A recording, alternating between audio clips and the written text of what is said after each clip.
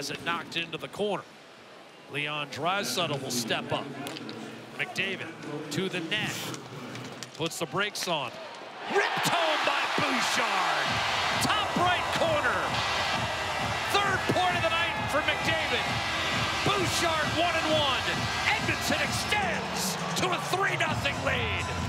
Well, a couple of things here on this power play goal. The entry by McDavid, he buzzes right through all the Kings, and then it gets disrupted, but he takes a hit to make this play. The patience of Draisaitl. Wait for everybody to get in position, down low to McDavid, and it's this quick stop behind the net. Everyone thinks he's going the other way. You can see Doughty was stopping himself in the far post because he thought it was coming around. Everybody goes one way, he goes the other, and Bouchard with the one-timer short side beats the glove of Talbot.